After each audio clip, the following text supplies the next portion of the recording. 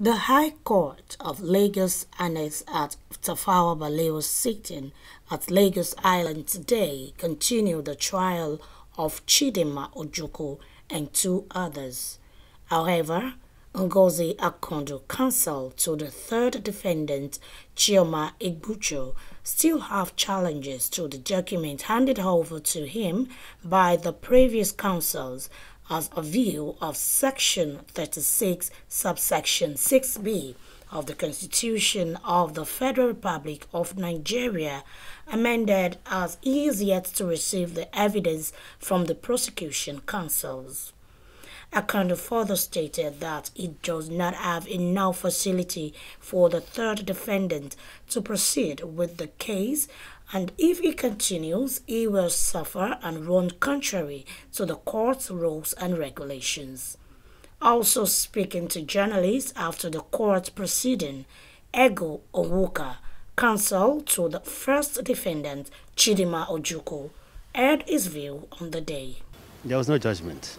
If you want the summary of the proceedings, well, the third defendant, Chioma Egbucho, changed her counsel from OPD to a private lawyer. And that was on Thursday. And so the lawyer applied for proof of evidence. And he came back today to say that the office of the OPD has not availed him with those processes, or the processes that were served on them by the DPP, and that he will be meeting them today after today's court sitting.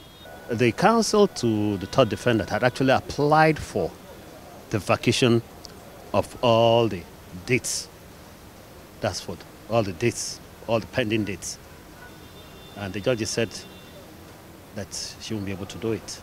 Yes, we're looking for justice. Justice, that's all. What else will we be looking for other than justice?